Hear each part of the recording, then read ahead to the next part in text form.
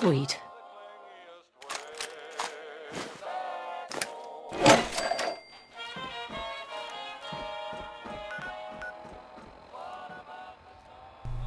As Vera started to finish looking around the area for anything she could find, she found a set of keys. I wonder where this goes to, she thought. Excellent. The place really hadn't been ransacked all that much, and there was a lot of loot to be had. She wondered to herself if she could carry all this back to her place. Sweet. She had to be careful though. The rotting corpses of feral ghouls still haunted the place.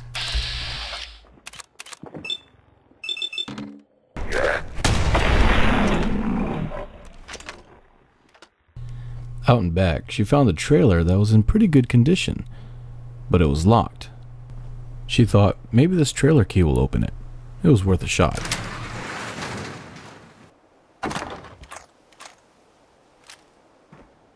Then something caught her eye.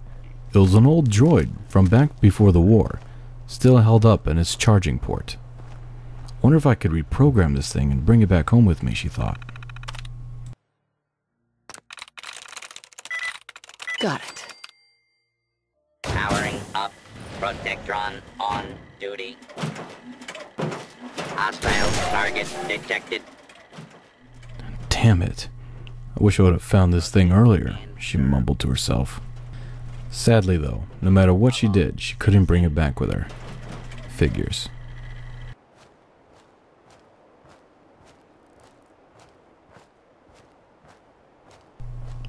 As she headed back home with a sack full of loot, she ran into a nearby farm. Family run. They seemed friendly enough. Hey, new here? Well, if you've got anything worth trading, you can talk to me. What have you got? It ain't a lot, but I've got a few basic supplies. Ammo, meds, that sort of thing. Ammo and meds. What kind of basic supplies are those? Very basic. You want to survive out here? You need ammo and meds. Here for work? We could use some help picking melons if you've got some spare time. I'll give you caps for any you can bring me. You guys pay for things with bottle caps? What happened to dollars and cents? That old stuff? Not too useful these days, unless you're looking to stock up your outhouse. Can't you do something to protect yourself? Last time those raiders hit us, my daughter Mary tried to stand up to them. Now she's buried out back of the house. Only 21 years old, and they shot her down without a thought. Do you know where they're coming from? Yeah, pretty sure I do. One of them mentioned Olivia while they were here. My guess is they're holed up in that old USAF station. These damn raiders, she thought to herself. Time to go over there and give them a little visit. She traveled back to home base to prepare for her assault, unloading all the loot she had recently acquired. Vera liked traveling light, limiting herself to about 4 weapons, grenades, and some mines. So with every chance she got, she would modify the hell out of those weapons. First up would be her melee weapon, to handle things, if ever she ran out of bullets. Then came her pistol, something that could be drawn from the hip quickly, just in case she was taken by surprise. And she also needed something real heavy, just in case she ran into something a lot bigger than her. But by far, her most favorited weapon would be something of long range, something that would allow her to snipe from far away without ever really entering the battle. Added with a bag full of grenades and mines, she was pretty confident that she could take on pretty much anything. Well, anything within reason. But before she would leave, however, she would expand a little bit more on the base, with the extra supplies that she was able to loot from the Wicked shipping warehouse. With the tower of her home base almost completed, what better place to test out her sniping skills?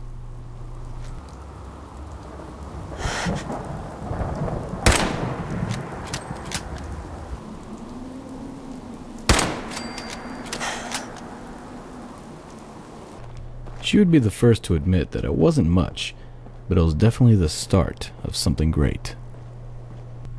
While on her way to the raiders' location, she came across a strange-looking machine just on the lake's edge. Something that pumped water? Air? Not sure. While tinkering with it, she accidentally turned it off and was unable to get it back on. Hope nobody needed that, she thought to herself. Coming directly out of the machine was a very large pipe that traveled all the way up the hillside. What if I follow it, she thought. Maybe it would lead me to wherever this machine was connected to. Looked like an air vent for some sort of underground structure. Perhaps the vault that she emerged from. At this point, dead bodies, whether fresh or 200 years old, didn't faze her one bit. In fact, they were more of an opportunity to find more loot. Then suddenly from behind her she heard a growl. Startled, she grabbed her pistol and scrambled up the vent. Oh no, she thought. Not these things again. As she waited patiently for the rat to resurface, she noticed there, in the distance, raiders.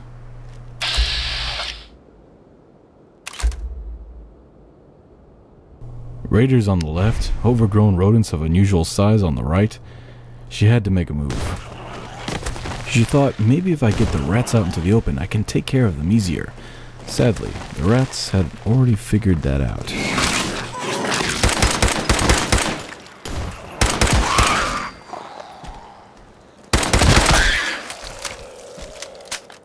It's a really good thing I got this armor on, she thought. That would have hurt. Luckily for her, gunshots in the distance were a normal occurrence in the wasteland. The raiders simply dismissed it. It went back to their daily routine. As she counted how many raiders she was going to have to deal with, she realized that that was going to be a lot of ammo wasted, and possibly she might not even make it. She couldn't let pride or emotion get in the way. She had to do this logically, by the numbers. To conserve on ammo, not make too much noise, and limit her time getting shot at, it had to be a surprise attack. Something quick and swift. As night fell, convinced that they were safe, the raiders started to sack in for the night. All Vera had to do now was wait for the perfect moment.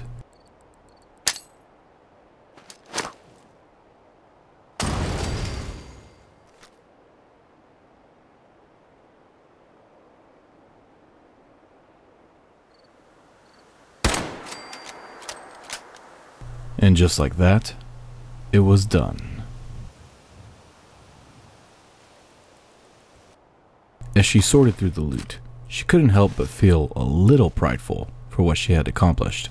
But she couldn't let it go to her head and get cocky. That's how mistakes are made. As she looked over her handiwork, a grin started to form on her face. But that was just it. Bullets, knives, bombs, death itself. What really scared her was the fact that she started to like this. Well, I guess it's too late to be stealthful now, she thought to herself. Might as well go on in and check it out. Lucky no one was here. It could have ended badly. But if it's one thing about the wasteland that you'll find out real quick, is that all too often, you'll find yourself speaking too soon. Someone there?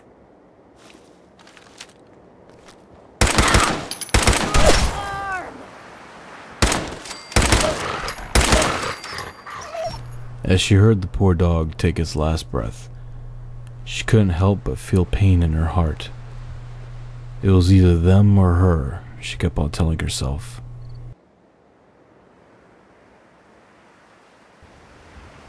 Ah, this place looks familiar, she thought to herself. Last time she was here, she wasn't really convinced that turning on that thing would be a good idea. However, if there was any slight chance or possibility she could reprogram it and bring it back to home base, she had to give it a try.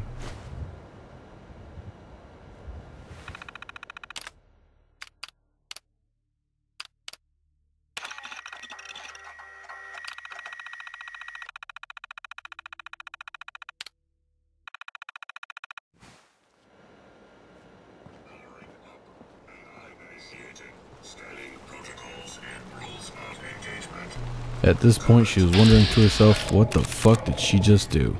Fighting the urge to grab a gun. Carry out and neutralize any hostiles that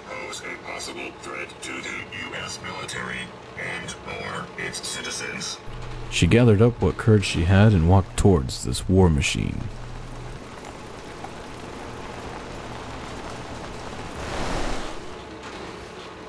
All citizens are to remain calm. Do not interfere with security operations. Do not interfere with security operations. Do not interfere with security operations. Well, I guess that answered her question. Sadly, this too was not coming back with her. She was almost there. The fear of what was about to take place started racing through her mind. What am I about to get into? She thought. No way, she said under her breath. Ever since she ran into that one guy with the power armor, picking parts from that car, she always wondered what would it feel like to be walking around the wasteland in a tank on 2 legs. Just right next to the armor was a crashed vertibird. Maybe there was something still useful inside, even after all these years.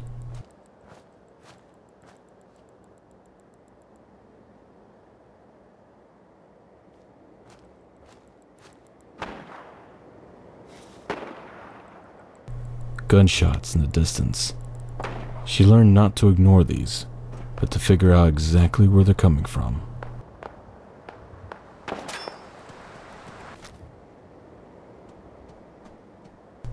Raiders. It had to be them. That's what the man said that their base was. Hopefully she wasn't making a mistake.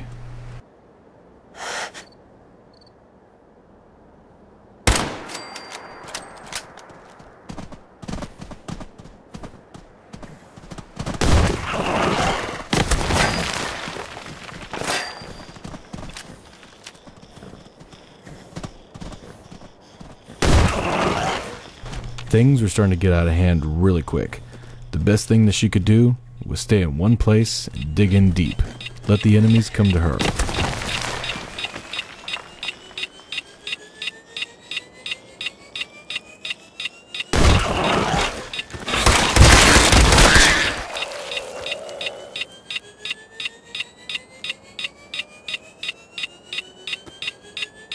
Her heart was racing, adrenaline pumped. She knew that sounded like some sort of detonation device. But where? Should she run or wait?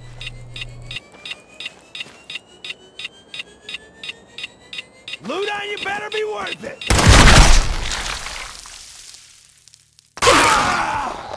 They're putting mines on rats now? She said to herself as she grabbed her arm in pain. The vertibird had protected her from most of the blast, but that still didn't stop the shrapnel from going into her arm. Ears ringing and a little dazed, she could slightly remember the screams of a raider. Perhaps the blast got him. If that's so, where's his body?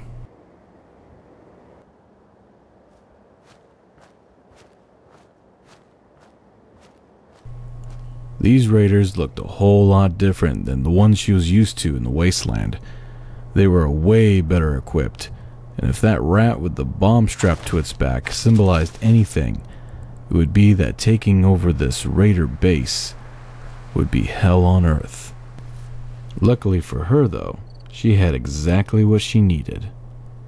Although, getting inside of it with the leather armor on was super tight, very uncomfortable, and very cramped.